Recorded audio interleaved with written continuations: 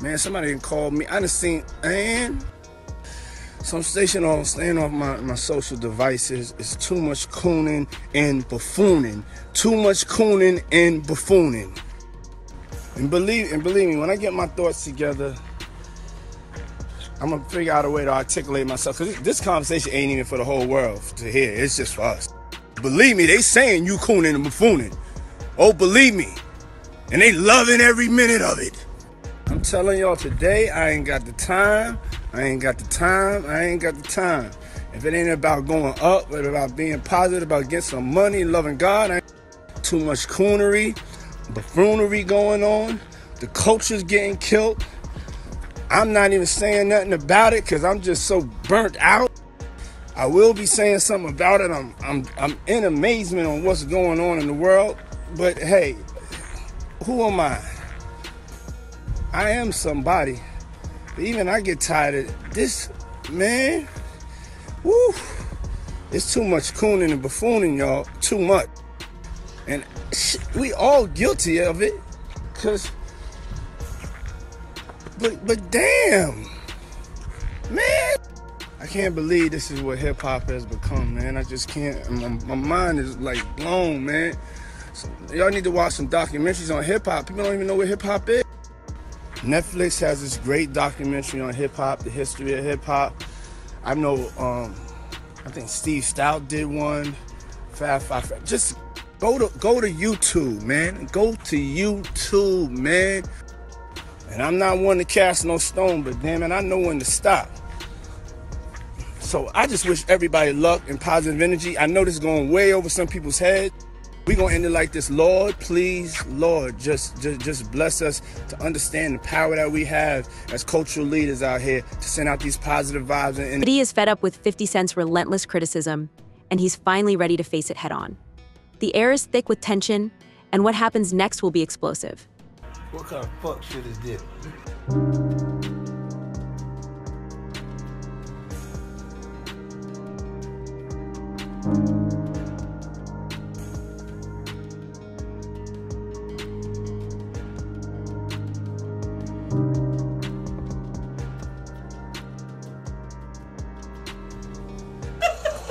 You see me? I've been doing this shit a long time. So I do what I want, when I want it, how I want it. Cause I be feeling like this too sometimes when I ride for too long. Be on tour and shit. We got motherfucking Ciroc. Damn, we got all this liquor, and y'all want Diddy to come to my room. He ain't even brought no Ciroc. I don't want that old ass nigga around me. He an old ass bitch.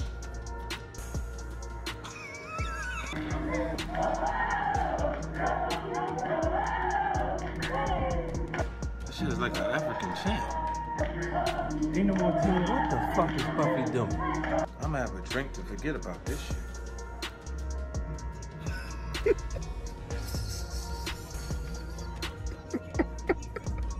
And my man's here. He came by. Shout out to F and Vodka. Yeah, that shit kind of watered down, but I love it. Yo, check this shit out. So, yesterday, First Montana at an in-store up in the Bronx. 10 people showed up. He said, fuck this, let me have a drink. Puffy trying to make me go against 50. He set me up.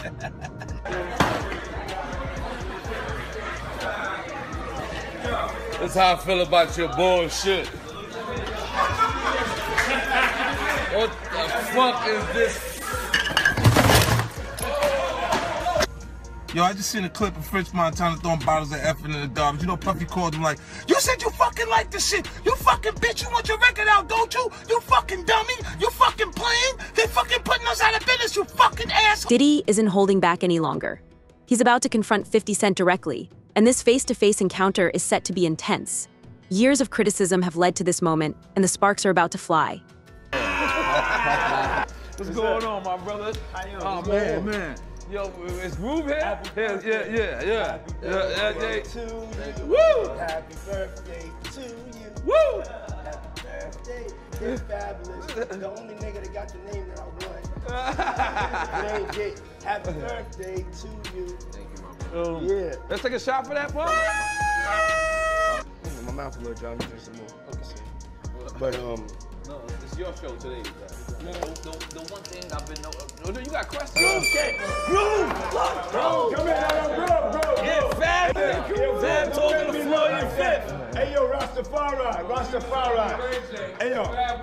Don't do that. Yeah, that's why I said let me pick it up. That's why I gotta pick it up from right there. This why I gotta pick it up from right there. Look at this nigga. This is a very nigga. Go ahead. No, Groove. Kill him. Look. Come tell the story. Groove, we intoxicated. Listen. Groove, you helping me build that beautiful, nice guy, Rastafari brand of yours, huh? I come see you, in, man. I'm walking in at that hallway right there. Bag at. Yeah, I love this drink. Where you put my bag I like at? when you like this, Daddy. Yeah, where you put my bag Daddy, at? I like when you scrambling and scraping for No, shit. I I like that. I'll be practicing. Yeah, there you go. Got your notes. Okay, yeah, I'm not gonna go over with that one. Make a that wish. one. Just don't know what It's your birthday every day. Every day's a birthday on Drink Champs, goddammit. I'm in.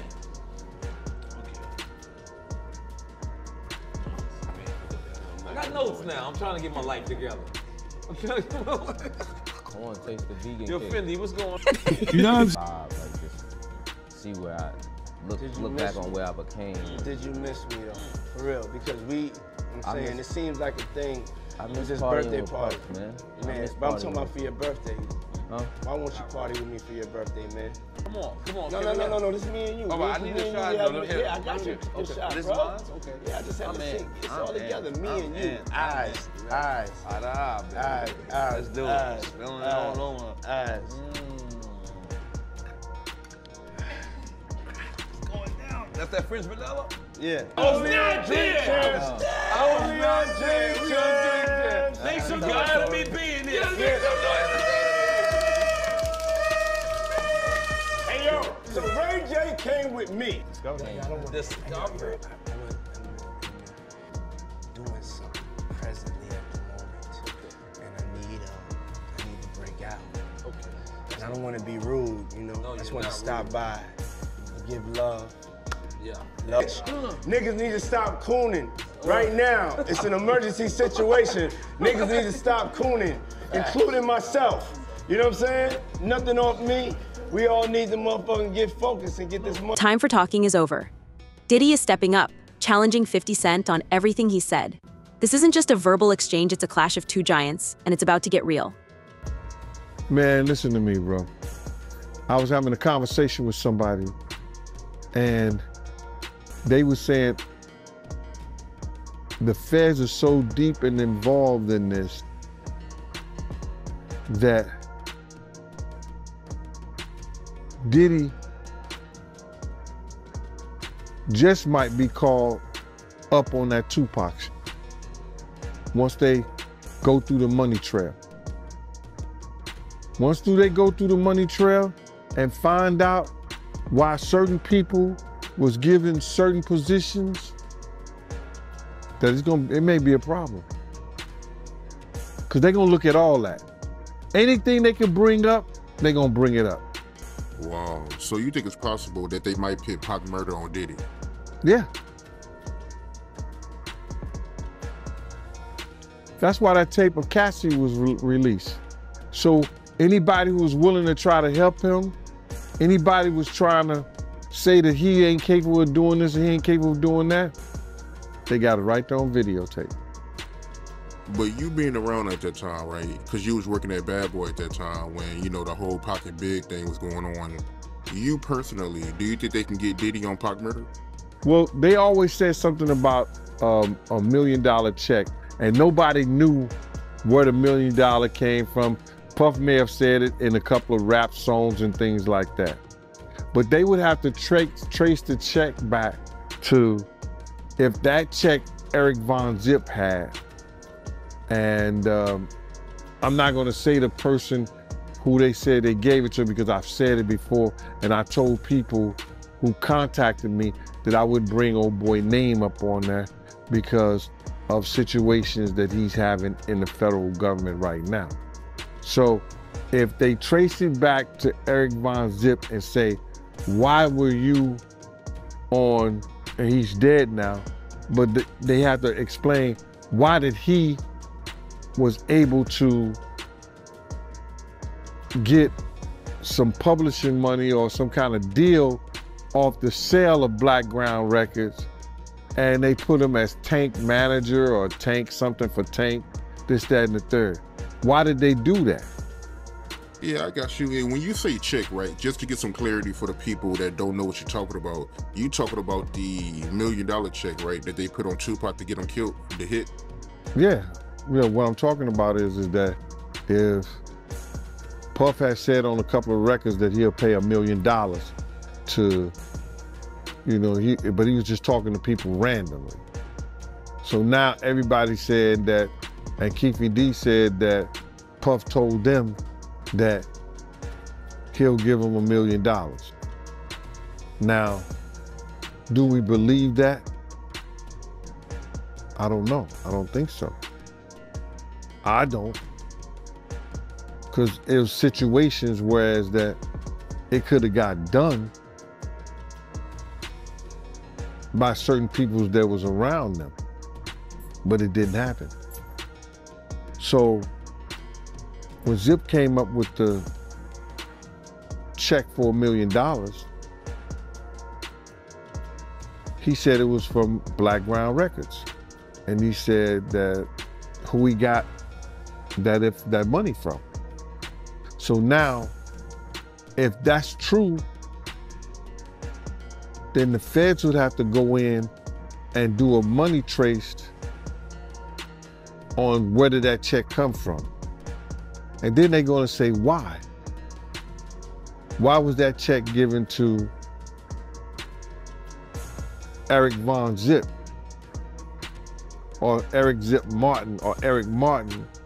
Why did that check was given to him? And saying that he had something to do with Tank. And he sold the company, which wasn't all his company anyway, for $1 million. As the confrontation escalates, the pressure is mounting. Diddy's frustration is palpable, and 50 Cent's responses are only adding fuel to the fire. This standoff is about to reach a breaking point. Everybody knew that Puff took Tupac blueprint and changed Biggs and Bad Boy in image. I Get Around talked about how fly you was, how many girls you mess with, how many cars you drive, how much money you got, what you willing to do. He took his image. Pac was the first one on the scene wearing Versace shirts.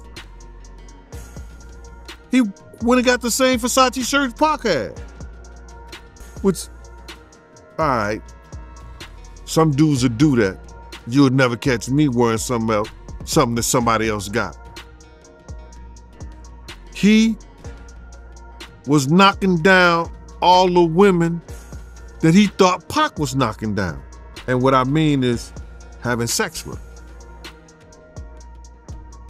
Why would you want to have sex with women you know for sure a dude that was once cool with you was dealing with? That's that image. Because you got to realize, bruh, Puff and Pac was cool at one time. We know this. Mopreme said that they was going to sign the Bad Boy. So if he's going to sign to Bad Boy, it was because of Corey and them. I put that picture on the internet. I put the picture on my channel of Corey Jones. Is Corey Jones, Corey Jacobs? I think Corey Jacobs and Pac right next to each other. Those was the real bad boys of Bad Boy. You understand? Those are the ones who got the 16 to life sentences. That Pac was gonna go and be with them first. But then Mopreme said, when it became just Big and Puff, because Corey and them went to jail, he changed his direction. But nobody know why Pac and Puff fell out like they did. You understand what I'm saying? Nobody know why. But Puff had an obsession with him for whatever reason it was, because he started wanting to act. He started wanting to rap. He had an obsession so bad that at his Grammy Award winning speech, he used the same speech that Pac used. That shit is crazy. So when I say I'm obsessed with talking, Diddy is laying it all on the line, addressing every jab and insult 50 Cent has thrown his way. There's no holding back now. This is raw, unfiltered, and the stakes couldn't be higher. And telling y'all the truth,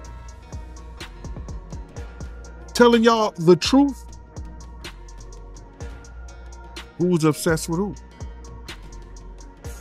Pac had Sarah before Puff. Allegedly, he had Sally before Puff. And Kim had an obsession or liked Pac so much, she on the red carpet with Tupac shirt on.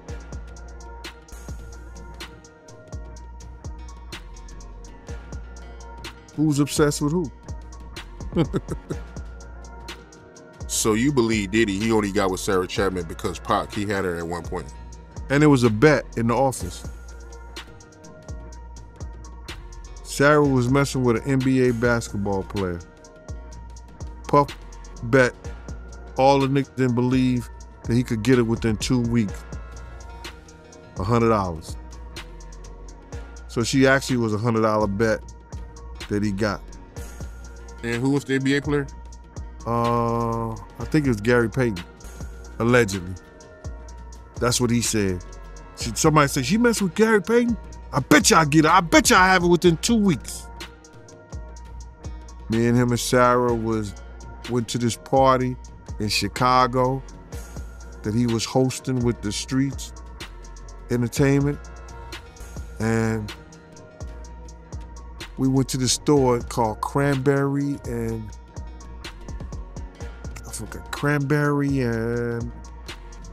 it's one of those stores like you get fragrance and you get candles, colognes and stuff like that. It's called Cranberry and something. And from that point on, you had her. But you gotta realize, Misa and Kim was friends. Misa and Kim was friends. He started dealing with Kim over Misa. Kim and Sarah was friends. I mean, hand to hand, pots and pans. They was close. They all used to, Sarah, Kim, and this other girl, I think she was from Atlanta. What's her name?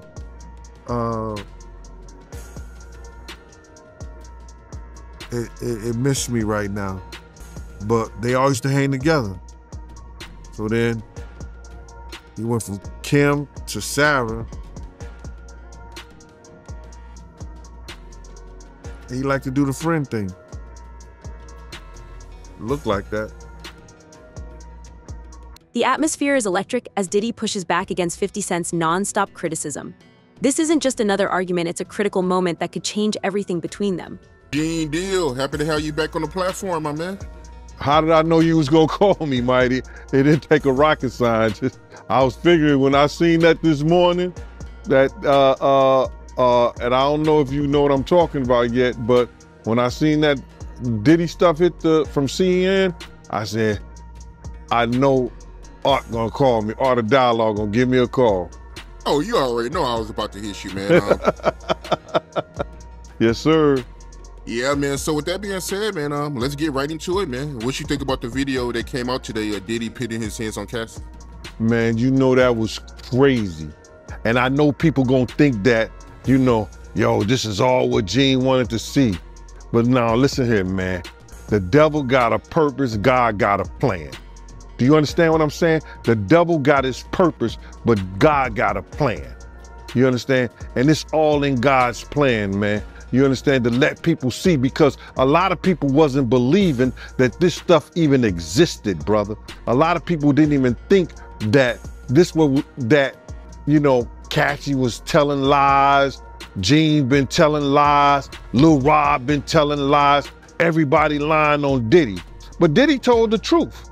Diddy's the only one told the truth. He said, y'all just keep watching, the truth will soon come out. And you see what came out? My man, he punching that little girl in the head. Yo, you don't even kick a dog, man. You don't even kick a dog, bro. He kicking that little girl like she's a dog, man.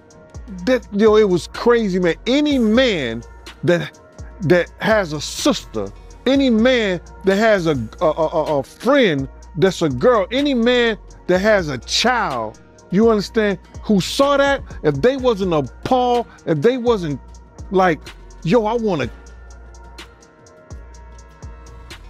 to beat the, you know what I'm saying? We can't say that on television, man, or on the internet or YouTube, but any man who saw that, wish they could put their hands on Diddy at that time, bro.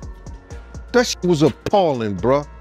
It was crazy, man. And when I saw it, you know, I could imagine what Kim went through. I could imagine what Misa went through. You understand? It was just crazy, man, for that dude to do that to that girl like that, man. I can't believe what I seen, man. I still can't believe what I seen in that video, man. Like the way he was kicking her was like he was kicking a field goal, man. Bruh, when I saw him run down first of all, when I saw the white towel, I got flashbacks of him and Ja Rule running out the room. Of course, they had, what's her name, Sarah and the other girl in there, but I had that flashback. And then when I seen him run down the hallway, I had flashbacks when the same gang was chasing him. I was like, what the hell? And then when he put his hands on it, no jokes aside, because I know it's not no laughing matter, man. The shit just was appalling, brother. Words are sharp, and the tension is razor thin. Diddy and 50 Cent are locked in a verbal sparring match that's both intense and revealing. Each sentence is a punch, and neither is backing down. And I don't even know how they could even play that on television, on YouTube like that, and without even putting up some sensitive, you know how they put the sensitive subject matter up? That was crazy, man. That's crazy. Yeah, man, I can't believe it, man. I mean, because like I said, I mean, man, you've been doing interviews for years and you've been telling me stories about Diddy, but to actually see the visual. You know, so like, bruh, I wouldn't have never allowed him to do no shit like that around me. That's why he probably never did nothing like that. You understand? When I got the aftermath, when they told me to go over to St. Luke's Hospital, because Puff was over there in the hospital, that was the aftermath. You understand? When Kim cut his wrist up with that corkscrew, his right wrist. They got pictures on the internet with his wrist banded up. Kim did that. You understand? The aftermath of them being in the Swiss hotel and he roughing her up and like he playing fight with her, and then she runs out the presidential suite and we got the big room in there at the Swiss hotel, and then I'll be like, yo, you all right? And she like, yeah, I'm all right. It ain't nothing. You know what I'm saying? You good? She like, yeah, good. And then she go back in the room with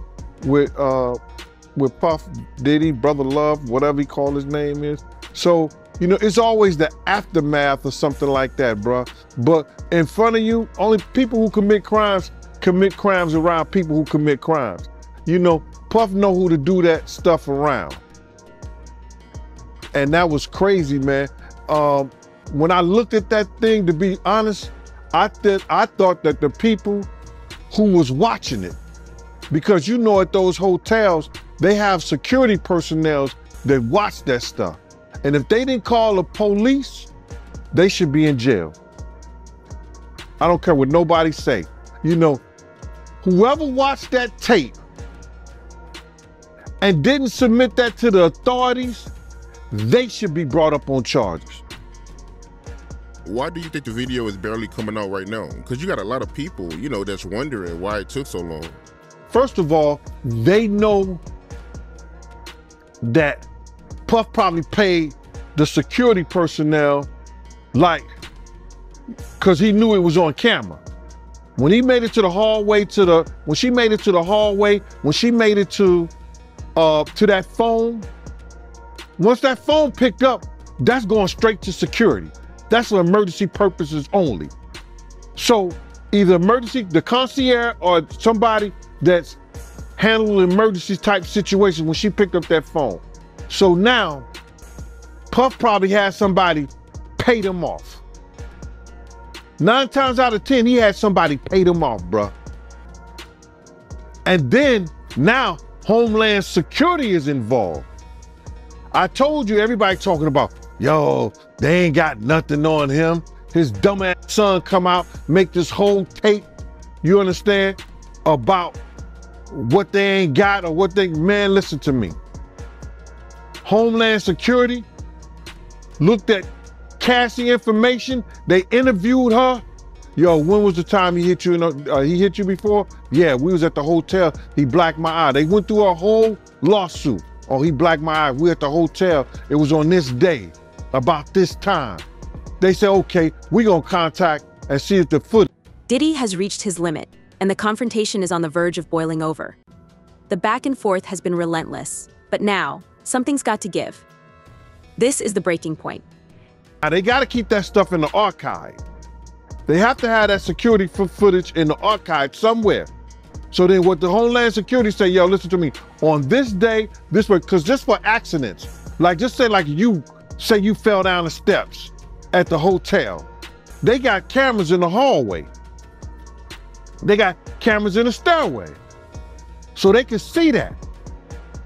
So now, you didn't fall down the steps, but you say you did at a certain time. They go through that whole footage. So they have to keep that in some kind of archive. Now, she told them what date and by what time it happened. They contact the security personnel and the people who have that stuff in archive and say, yo, listen to me. We're gonna subpoena that. We want that information. And they sent it to them. Because they don't want to lose their insurance. They don't want to lose their insurance. The things that they insure the hotel, you know, so they don't want to lose that stuff. So listen, what they do, they hand it over to them. There's going to be a lot of stuff handed over. Why do you think they got all the tax returns and everything on all 18 other companies that he was doing business with? I told y'all, the Southern District of New York, they not into losing nothing. A 98.2% in conviction rates. They not losing nothing. Go ahead, man, I'm sorry about that. What was your reaction when you first seen that video, man? I was sick as a stomach, man. I was sick in the stomach, man, because you know, when you have daughters, you just hope somebody don't send you to jail like that. Because any real man know if somebody put their hands on their kids like that, you know, kicking them like a dog. My first reaction was, man, there's probably a lot of other women that had that same problem with old boy. Remember Gina that got on that show, Tasha K show? And she said that, yo, he kicked me. He was punching me in my head, on the side of my head. Do you imagine what she went through and she was pregnant, bruh? Come on, man. I had flashbacks of when they told me when he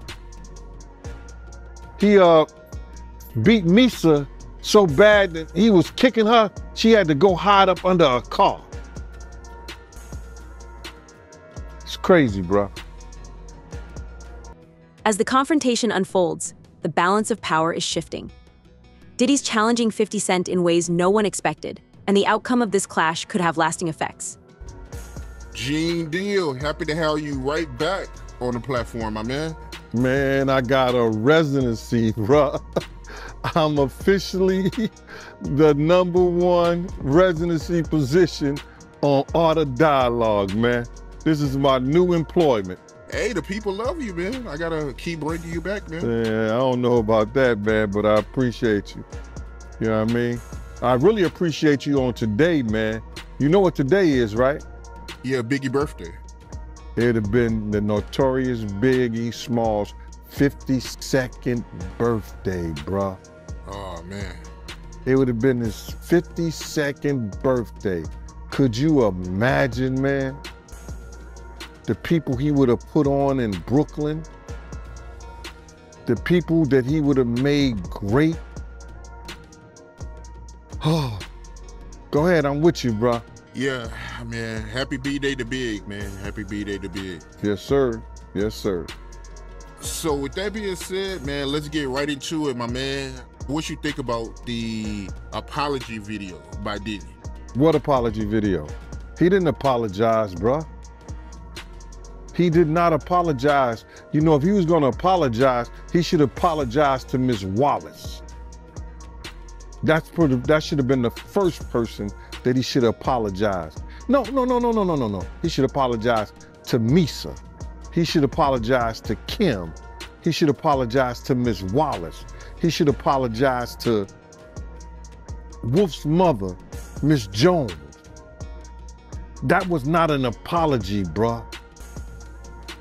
That was somebody saying, I'm upset, or I'm mad, or it's bad, or it's effed up that I got caught. That's what that was about, bruh.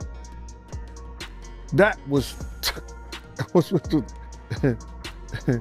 that was, if that was an apology, that was the most, what they call it, ingenuous. I guess that's the word. I'm messing it up or whatever. That was phony and baloney on a pickle sandwich. I could say that a whole lot better because it was not an apology, man. You know what I'm saying? For what he did and how he did it, I didn't see an apology. You know, he may have used the word, I apologize. For what? He never admitted that he say the video. So if you didn't see the video, you don't know what he's apologizing to. And I know it was shown to a lot of people. A lot of people cared not to look. The dust is settling, but the impact of Diddy's confrontation with 50 Cent will be felt for a long time. This isn't just another feud, it's a defining moment that will be talked about for years. The fallout is just beginning. It was about. You see, Common came on TMZ and he said, yo, listen to me. When I knew it was about, I wasn't going to even look at it. I don't want that kind of spirit. I don't want that kind of energy. So a lot of people who know what it's about or heard what it's about didn't even look at it. He said, yo, he should have been, I apologize for striking Cassie in her head. I've apologized for throwing her to the ground and dragging her and treating her the way that I did. He should have been apologizing like that to her. And then apologize to the people. But it didn't happen, bruh. It didn't happen. That was some lame bull crap. See, the same thing that make you laugh, it's the same thing to make you cry, bruh. We know that growing up. You see that everything that this dude crushed people's lives, led them into the den of iniquity. Everything that he done is now crashing down on him. He got a whole lot of apologizing to do, bruh. And it has to be way more sincere than that stuff that he just put on his Instagram. So you feel like the apology video wasn't sincere? It was phony and baloney on a pickle sandwich, man. It wasn't nothing sincere about that, bro. I heard that the behavior people did